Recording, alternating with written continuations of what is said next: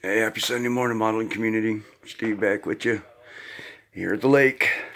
Just wanted to do a quick update on that little beast right there. Oh, wait a minute, out of zoom mode. Out of zoom mode, there we go.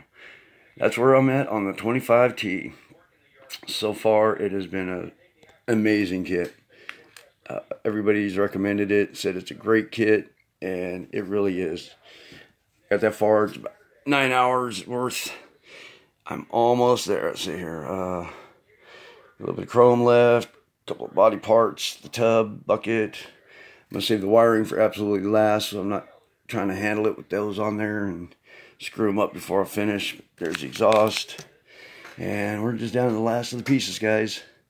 Firewall, steering wheel, shifter, pedals, the fuel tank, which is like 3 pieces, and that's roughly about it. Little mirror and a horn. But we're almost there, guys. I had to go to a family party last night, birthday party for some family members, so I didn't get a whole lot done last night.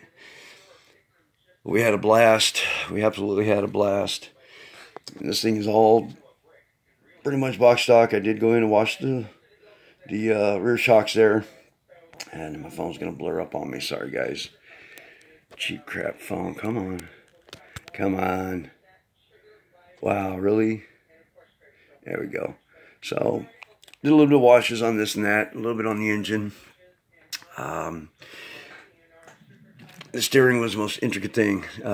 Like Pappy said, you guys watch Pappy's tutorial, or his update and finish on his T-Rod that he did. It will work your nerves. It's only 105 pieces or 103 pieces. You wouldn't think it'd be that much, guys, but yeah, it'll work every last nerve you got.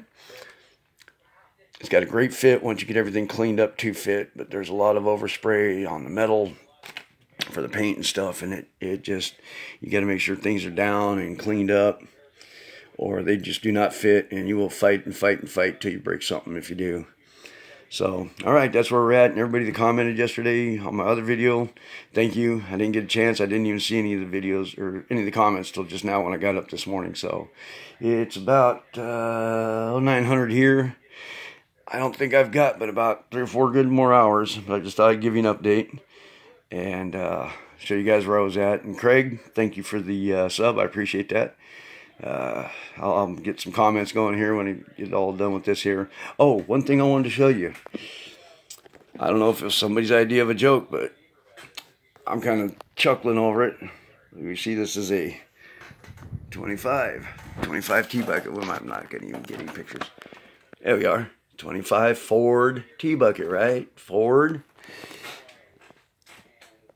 I wonder if this was somebody's Chevy idea of a joke. Could be wrong, but doesn't that say Corvette on the valve covers, guys?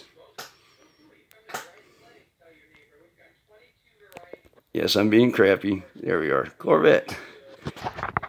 Corvette. Sorry, I'm a little shaky first thing in the morning, guys. Yeah, anyways, so it looks like it's got a Chevy Corvette engine in it. In a Ford. Sorry, Ford, guys. Wah, wah, wah.